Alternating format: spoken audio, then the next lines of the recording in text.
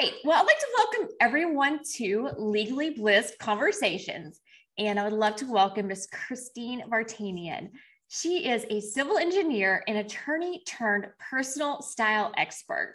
She's the founder of Jade for All Seasons in Newport Beach, California. Jade for All Seasons dresses its clients for their personal and professional lives in person and virtually, making daily style effortless. Christine's passion is unveiling the inner confidence of those she serves by making them feel great in their outfits for their everyday image and workplace style. She specializes in the development of signature styles that are aligned with personal brands. As an image consultant, she focuses on everything that goes into brand alignment. During the life of her company, Christina styled company executives for photo shoots and brand photographs. She developed her secret sauce to having a flexible year-round wardrobe. She has served on the FIDM Museum Council, and we'll talk about that, and has been featured in multiple publications, including Newport Beach magazine. Recently, and because of the workforce now working mainly virtually, she created a series of offerings called Waist Up Wardrobe. This includes the Waist Up Wardrobe podcast and show.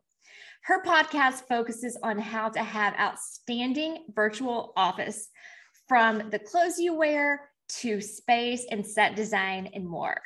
Her Interior Design Institute certification informs her design of client sets as they navigate the virtual working world. She was inspired to start Jade and Waist Up Wardrobe to build ease into the lives of entrepreneurs who do it all, allowing their brand and image to shine. Welcome, Christine. Thank you so much for hanging out with me today. Thank you for having me. I am so thrilled to be here. Yeah. So, okay. So let's do an earring competition. Who has the biggest earrings today? I don't know. I think you won. Yeah. Well, I am the big earring stylist. That's just who I am. And one thing I love is that you got me a lot more comfortable wearing larger earrings on set and actually utilizing accessories as sort of your exclamation point, right, to your wardrobe. So, Christine, will you tell me a little bit about kind of your philosophy behind styling and maybe a little bit about your secret sauce? Yeah. So styling for me, the whole business model started out as styling the person or the entrepreneur, really involved the head to toe wardrobing, dressing them with clothes, getting them ready for stage, or for whatever really life, throws at them if they're in the business world. But in my philosophy is so hugely revolves around the idea that clothing, it's not about the clothes, which sounds ironic. It's more about how the clothes are a tool to up level the inside style, which is your emotional vibration, your confidence, your ability to show up in a way that commands a stage and dominates really in business, and really shows that you get that your image is part of your brand. So my philosophy is really unusual in the sense that I always say it's not about the clothes, and clothes are only a tool. It's about how I style the inside. I love that.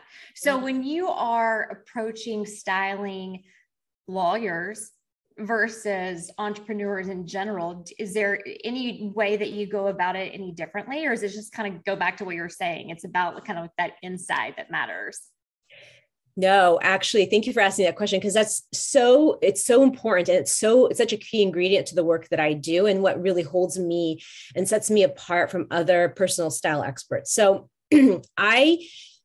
I'm really about building a signature style for each individual. And what a signature style is, it's really something that is very personal, very customized. And that's what makes me a little bit different than, just getting a great outfit. It's more about who you are. What are your sensitivities? What are your hobbies? What's your brand? What's your brand colors? What line of work are you in? Because you can't be a lawyer and show up to court in a denim jacket. So there's definitely a different way. There's definitely a different way of styling somebody who is in a corporate world, a professional line of work, versus somebody that it might be in more of a casual working force. And And that's so critical to the work that I do. It's really all about creating a signature style that up levels both the outside style and the inside style.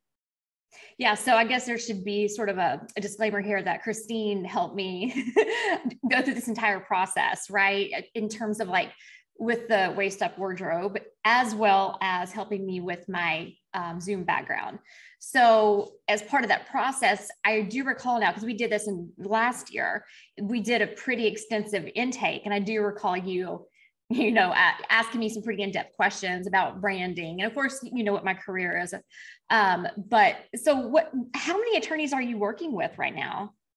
So it's interesting because I have just a handful of attorneys, but and most of my clients are really in the business world. They're entrepreneurs. I mean, I have clients who are restaurateurs, like restaurant owners. I have clients who have started a lot of course, because there's this trend of mentorship and coaching, because everybody understands how important it is to, hire experts. So I have a lot of coaching people in the coaching industry, people who are CPAs. That's a different professional, line of work. Mm-hmm. I have a handful of attorneys and lawyers. It's interesting though.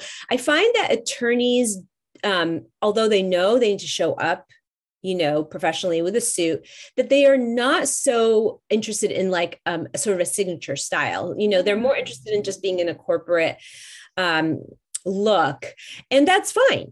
Everybody has their own, the way they want to show up. But I really have clients all over the spectrum. I have a lot of people who live a very casual lifestyle and have to even be casual in the field in their line of work. And that also requires up leveling. So, so lawyers are not a huge, it's really all over the spectrum, which I love because then it's so different and eclectic. Yeah. I'm sure it's like challenging in different ways, right? Just like what you said, like you have, just working with attorneys who maybe do want to kind of blend in more with, naturally being in a more conservative field. Can you at least help them a little bit in terms of putting some type of exclamation point on their black suits? Yeah. Well, and that's what we do. Yeah. So let's talk. Can you tell them, like, give me a really good lawyer style tip? And the reason I love, I want to go into your background a little bit too, but you have been a practicing lawyer. So you very much, you're cracking up. You very much understand and appreciate the world that a lot of us are living in, right? A more conservative environment, especially like in law firm. And then that, there's still that, what is the word, like, when you go into the courtroom, there's that kind of that expectation that you're not coming in there in the jean jacket, right? Right. Or the yoga pants, no matter what. Exactly. And some place, some courtrooms are even more conservative than others, So, so tell me a little bit about like how you think female attorneys can kind of like put on that exclamation point in their, typically conservative wardrobe. Yes. Well, there's a lot of really good little ideas. And so, I mean, I remember back to the days when I was practicing law in the 90s, some courtrooms, you couldn't wear pantsuits, which is so weird. No. Yeah. Yeah. So, I mean, so it is very much a conservative setting, and it still remains so, not in that extreme, but still you do have to show up in a certain way in front of a judge in a courtroom.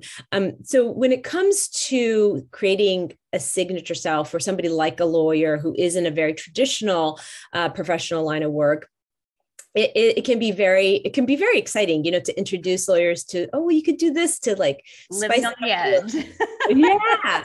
One of the main tips I have, especially for my lady attorneys, is, kind of veering away from the idea that your suit has to be this matched up suit from head to toe, like the blazer that matches the skirt. Yes, you can do that, but it's also really cool to be able to mix it up a little bit, right? So take a great blazer that maybe isn't a great color like the one you're wearing, like a lighter blue, and then throw it on, a different color skirt, like a cream or clay or like a lighter tone, rather than just pair it with just the blue that it came with, right? So that's one way where somebody who's in a conservative line of work, like in the law field, you can actually mix it up a little bit and really flex your wardrobe better. So treat your suits as separates, Okay. your suit pieces.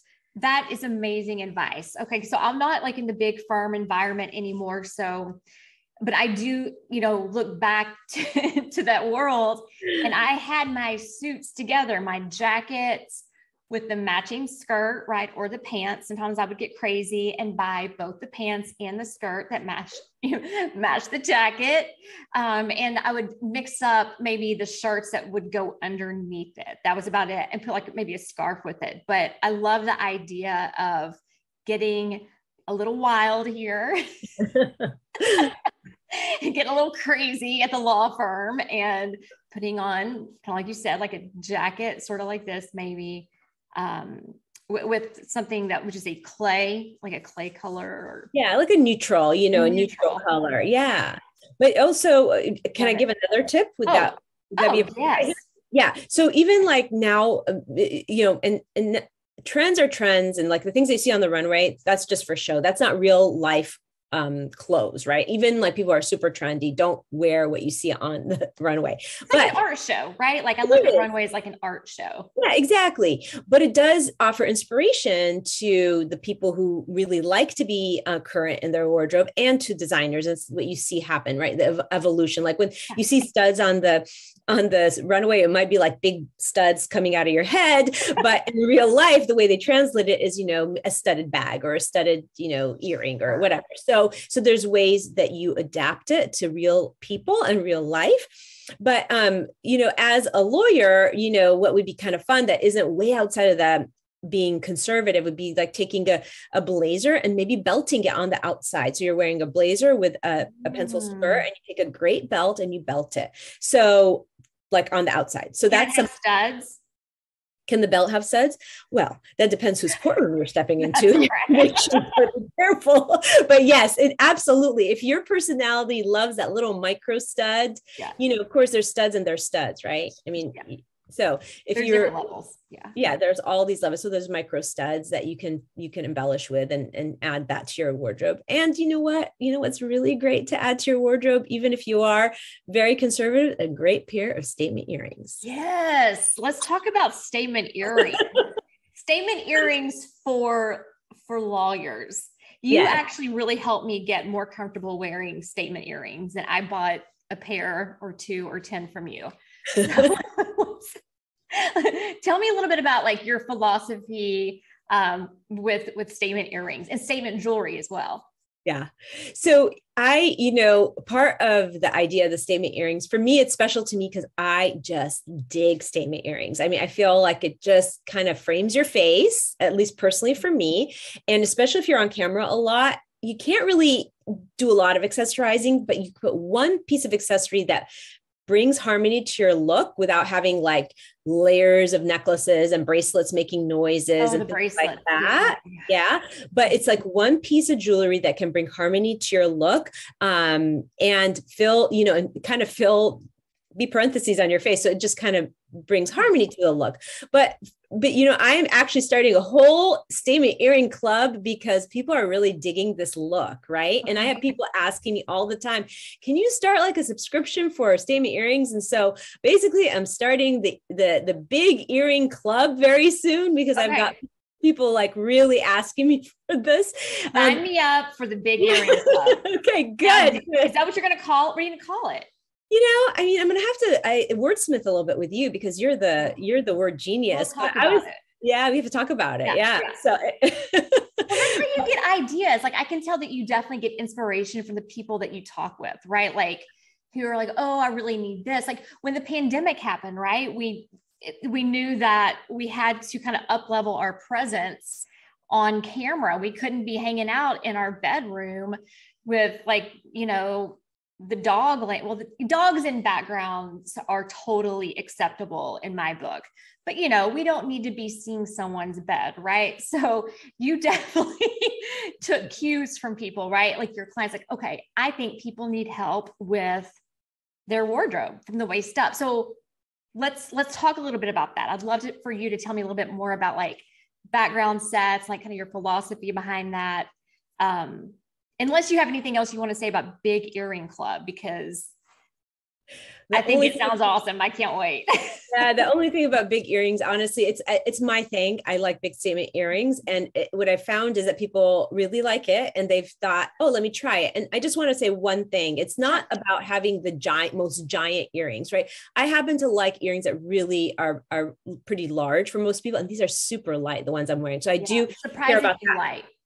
Because most ladies that they don't like it to be heavy. It's painful and it's not comfortable. So I do seek out statement earrings that are light because I understand that challenge. And that goes back to really creating customized experiences for my clients. You know, and I know I'm going a little off topic, but back to one of your original questions, when I'm doing that intake and discovery, I've had clients say, you know, Christine, we're down to the granular, right?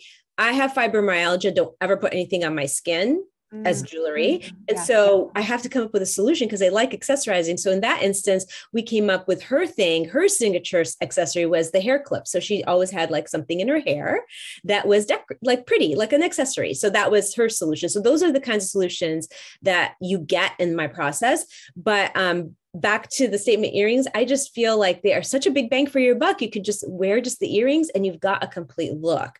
Now, waist up wardrobe. I know that. No, that was good. That was good. And I'm having ideas about big bang for your buck with your bangles. Like, I don't know.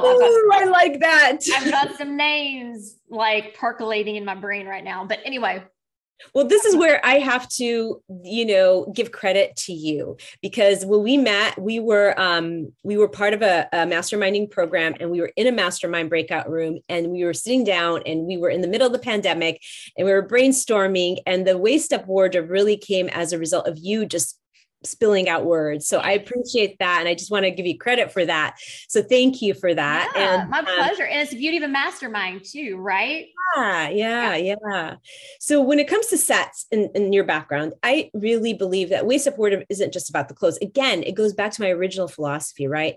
My work is never just about the clothes. It's about how clothes are a tool, but also when it comes to waist up wardrobe, it's not just about the clothes, because I, you know, with just having recorded episode 85 of my waist up wardrobe show, as you can tell, you can't really speak on 85 topics of clothes. I mean, come on, you know, people get tired, right? But it's about mindset. Your mindset comes through the camera. It's about positioning. It's about body language. It's about, what it looks like behind you. And I have such a strong belief about that. So first of all, nobody wants to see your bed. Nobody wants to see your bed in the background, let alone an unmade bed. Nobody wants that. No.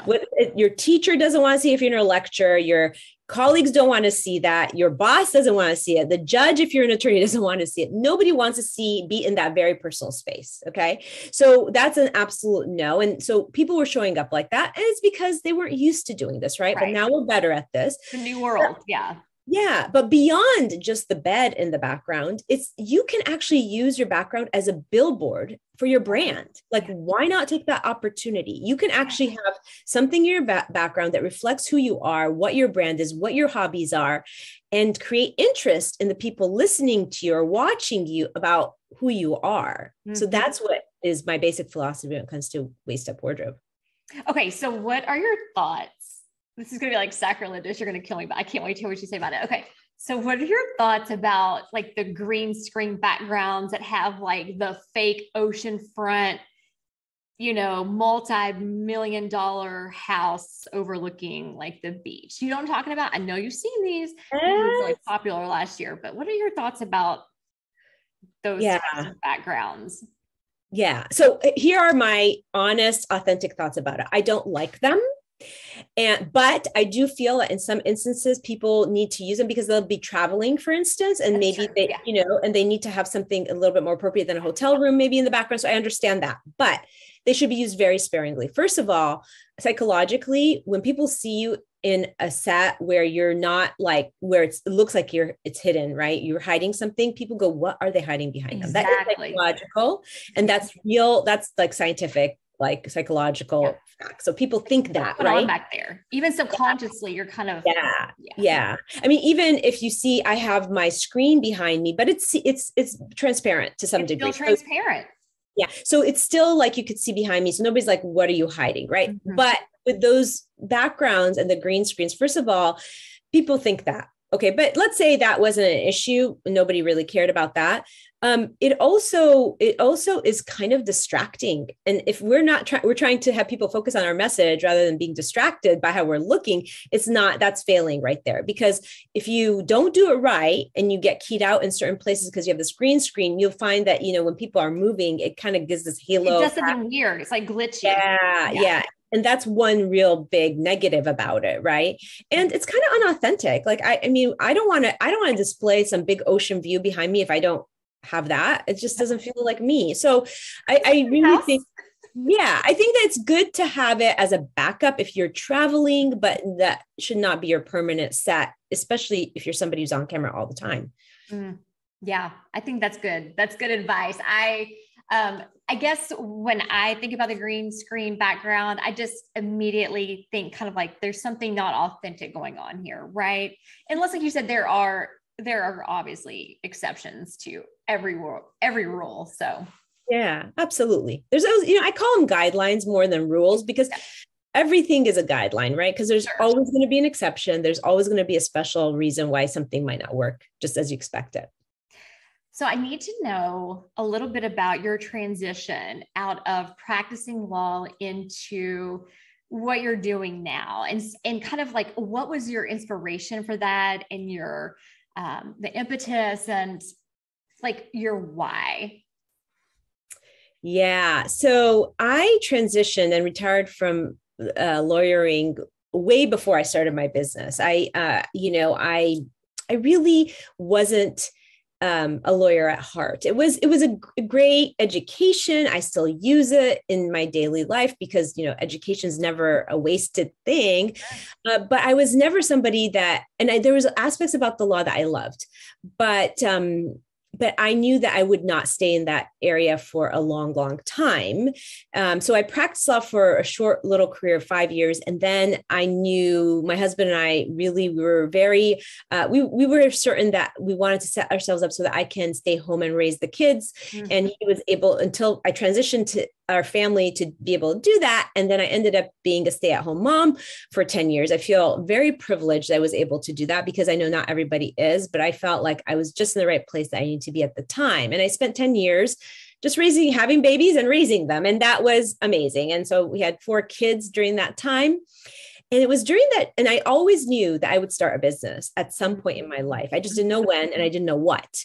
And I didn't want it to be just like I hung a shingle and became the next interior designer, because a lot of my peers were doing things like that, like as a hobby business. And that wasn't what I wanted. I wanted something transformational, meaningful, and something that really spoke to my why.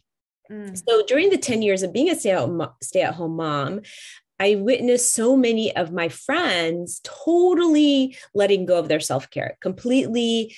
They weren't eating healthy. They weren't dressing themselves. They weren't putting any makeup on. I'm not talking about like full makeup. I'm talking like even just a little blush and lipstick, right?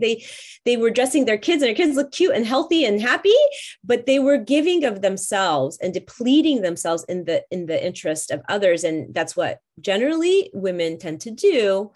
It's just our nature of being nurturers. Sometimes we forget about ourselves, and sometimes it just becomes too much work to go there, right? So I was just like, ladies, no, you can do all those things. You can be somebody who works in and out of the house. You could be a stay-home mom. You could be somebody who volunteers in the community and raises kids and is a wife, all that thing. But you also can be there for yourself, and you can give a little bit of that time for you. And I had a lot of friends that used to want me to go shopping with them. And I just decided one day, I'm like, okay, I know I'm going to do something. And I thought, I'm going to design outfits for my friends and people. And I had this big party, and I invited everybody I knew, and I styled people with wardrobe, like several outfits, and they walked away happy. And I think I made like $5,000 that day. I was like, whoa, I'm onto something here. And that's how it started. And I love it. That's, why it started. Mm-hmm. I think that's such an amazing story. So when you look back at your legal career, and I think that you underestimate your career a little bit, because you kind of said something like, oh, just 5 years. I mean, 5 years, that's pretty darn good, right? Like that's plenty of time to really start digging your heels in literally into the practice of law, right? So when you look back on your career, where do you see what you learn as a lawyer impacting you now as a business owner and entrepreneur? Yeah, that's a really good question. And I was on an interview not that long ago where somebody asked me, wow, you left the lawyering career and to be home with your kids. And my answer to that piece was, I got that a lot, when I was a younger mom. And my answer, I always laughed at that because I thought it was really a funny perspective, because I view educating a woman as educating a family. 100%.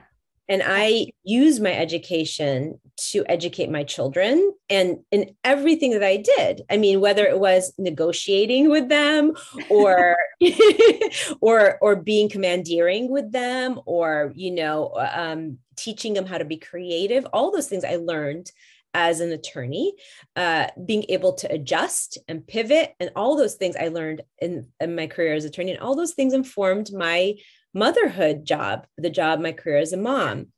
And so back to your original question about how I see it today impacting me. I mean, as a lawyer, you probably can relate to this. I'm always thinking like a lawyer. So I'm always thinking about if something comes up about liability, about looking at it from different perspectives, the analytical part of trying to analyze how something will work for somebody or not. As a lawyer, I feel as though you are that person that when somebody engages you as their lawyer, you're basically taking their problem and loading it up onto your shoulders and carrying them through that. Yeah. And in my work today, I will take generally a woman, because most of my clients are women. I'll take her pain of not feeling as confident as she wants to feel, not feeling beautiful at times, and I'll fold it into myself, and I'll carry that for them and guide them through it. And actually, I just got chills because that really resonates with me as a person. And I fold them into me. And it's kind of that same idea. When you're a lawyer, you do that for your clients. And when you're in my line of work, the way I do it with my process, that's what I do. I love that. So let me ask you this. Like when you were a stay-at-home mom for 10 years, I think you make a really good point that was a very privileged position to be in. You're very, very fortunate to get to do that. How do you see what you learned in that role impacting you as a business owner now? My mothering role? Yeah. Oh, yeah. I mean, and that can be, you don't have to answer, something kind of interesting, I guess, to think about, because I think that a lot of people maybe underestimate the importance of like every stage of their life being like a learning experience, right? And like, holy crap, Christine, like you managed you and your husband and 4 humans, right? So that is a lot of like leadership experience, man, and organizational, like you have to be obviously very organized to do that. Because I know all of your children are, well, I don't know if they're all, no, at least 2 are extremely athletic. Your 2 older ones, I think one does track and one plays football in college now. So like, obviously they were playing sports probably from a fairly young age. So I have a really good answer for that original question you asked about how my mothering career impacts my current career. I was just talking about this at my a mastermind I was at, and so I always like to say that I call myself my client's fairy godmother. Yeah. And the thing that I love most is that I treat my clients like they're my children. When I know that sounds kind of strange, but what bigger love is there out there than the love of a mother for her children? And I just, when somebody engages me and trusts me that much to invest with me, they trust me that I will take care of them, that I will nurture them through this process, that they're actually giving me money to invest in me for them, I hold that very dear, and I feel nurturing towards them. I feel like I'm their mom. Like I even told my mom that my clients are like my children. She's like, well, they're not your children, but they are, it's metaphorical.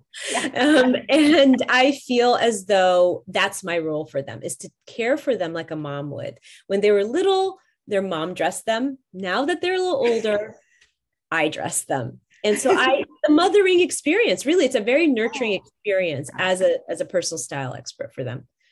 Wow. Does that answer your question? It does. It does. I think that you really kind of took that keyword nurturing, right? Like you're nurturing as a mother, and you took that experience of nurturing.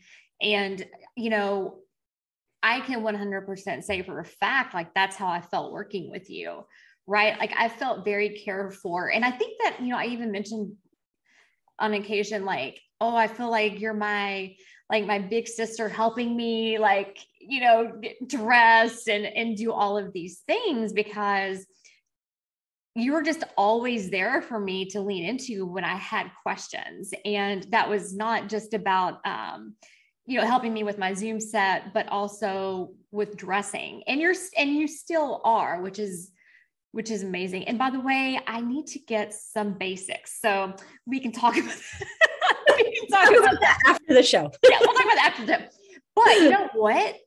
That might be actually something kind of fun to touch on a little bit too, if you would like, if you have a little time. Like we are getting a little close to time, and I want to be respectful of your time. But I would love to know your thoughts kind of on basics for lawyers, and just a couple of your like favorite pieces that you recommend. And one thing I love about you, you are also, this is something you did not mention, I think is really important. Like as a mom, you taught your kids like their ABCs, right? Like I'm sure these little rugrats knew their ABCs before they started preschool. I know the Vartanian children did. So, and that is something that you have integrated into sort of your style philosophy. So I'd love for you to talk about that a little bit. Yeah. If you'd like to. I love that. Yes, I will do it all in a nutshell. So as a mom, I learned, and just as a lifelong learner myself, as somebody who really loves to learn, when I struggled learning with something, a topic or a subject or something, I would stop everything I'm doing, and I would break it down into baby steps, into ABCs, into like, let me just take it one little bit at a time. If I take it one little bit at a time, if I just, take it slowly, then I will get the big picture. And it worked for me. So, and I find that it worked as a mom, like when something was a conflict or a struggle, if I broke it down and help my child understand it in smaller pieces, then they actually got the big picture all of a sudden, right? So same goes with my philosophy with clothes and dressing people. I come up with the ABCs for almost everything. I feel like style is a language, and every language has an alphabet. And when it comes to basics, I feel like they're so essential to your wardrobe. You have to have the basics that you were referring to earlier, because if you don't have the basics, you're going to be one of those people that walks into your closet and says, "Ooh, I have so many things, and I always feel like I have nothing to wear." That was me. That almost everybody does that. And it's because most of the time it's because people have not curated the important basics. And basics, this is the way to think about basics. This is my philosophy, is that if vowels are the glue that hold the words together in the alphabet, your basics function as the glue that pull your outfits together. So imagine not having any basics. It's going to be really hard to make outfits out of your clothes. So that's one basic philosophy, no pun intended, one philosophy of mine that I really teach my clients, and I show them how that works. As far as, like I said, style is a language, and every language has an alphabet. Anything I do, I will create a mnemonic based on ABCs. So I did a whole client experience talk to a group of bridal store owners, and it was sort of the customer experience ABCs, and A stood for audience, B stood for building, C stood for curating. I mean, and so that's how it works. Yeah. And so everything that I do, I really try and roadmap through the ABCs. So whatever it is, if it's basic ABCs, or, the customer journey ABCs, or, the ABCs to finding trend, it's always about that. And the mnemonic chain, the mnemonic is the same. It's about ABCs, and I could take it all the way to Z if I wanted to. Right? If I had it, I'm challenging you. In 2022, you're gonna get through Z. X might be a problem. X might be a problem, or we can just cross out something. I don't know. You need a xylophone when you're. I don't know. You'll figure something out. I am very confident. You recently did a podcast on, I want to say it was on kind of updating your wardrobe for the spring. Yeah. And you use a mnemonic device then. I'm sorry. Did I use mnemonic for that? I'm trying to think what it was. Can't remember the mnemonic device. It's bad when you can't remember the mnemonic. But I remember thinking like I have to, because it was like curate.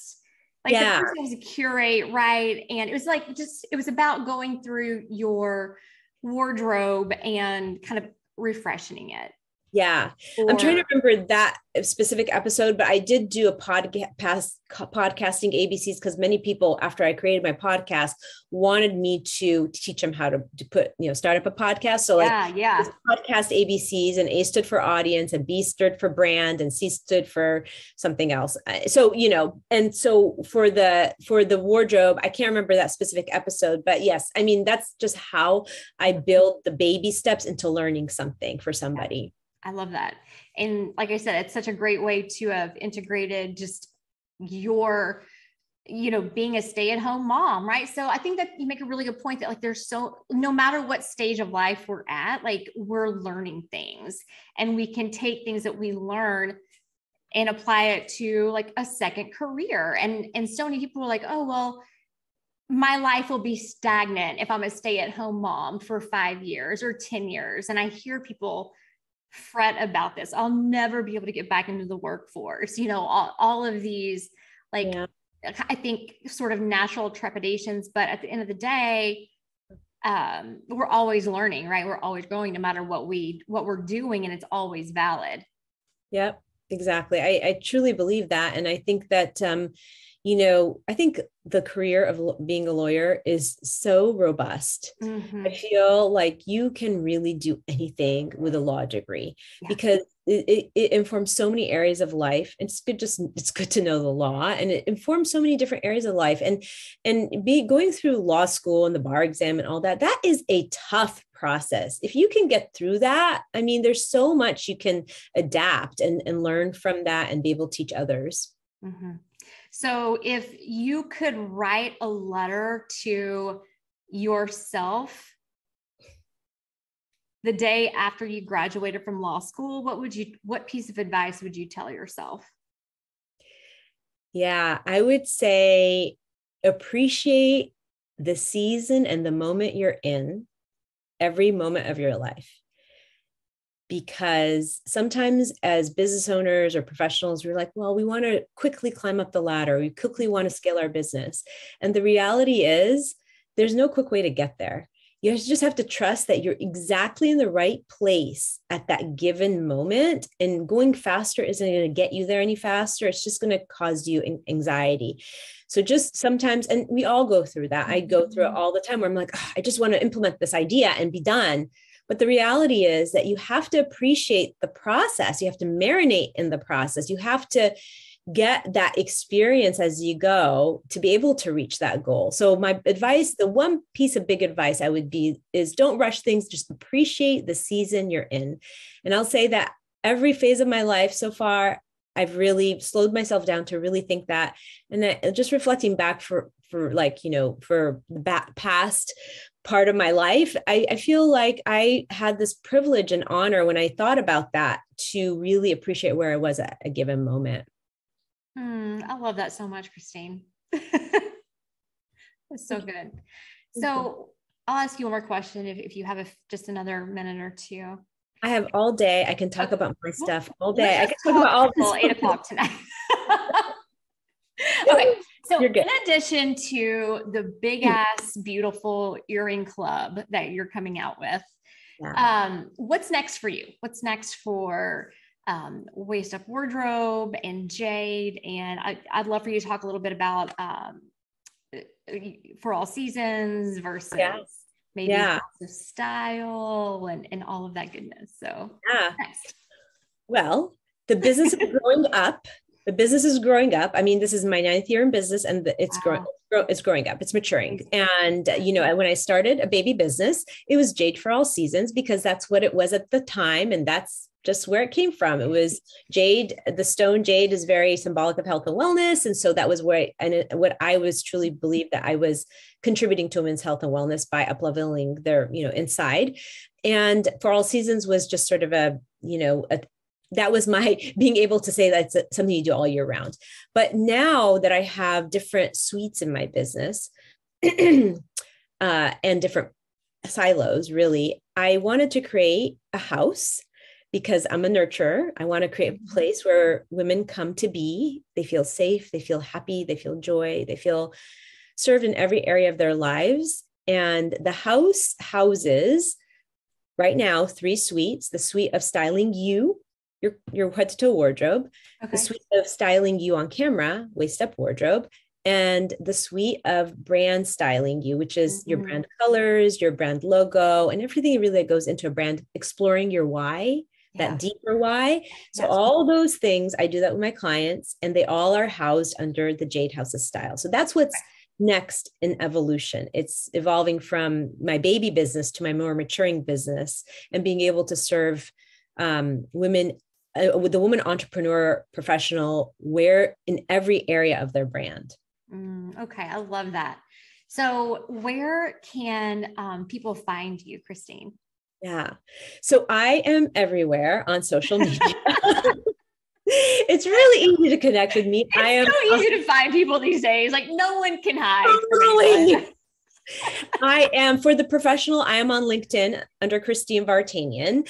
I am on Instagram as Jade House of Style and Waist Up Wardrobe. I'm on Facebook at Jade for All Seasons currently, because I'm in the transition period, and Waist Up Wardrobe. That's where my show goes live every Thursday on Facebook at Waist Up Wardrobe. And my website is Jade House of Style Wardrobe.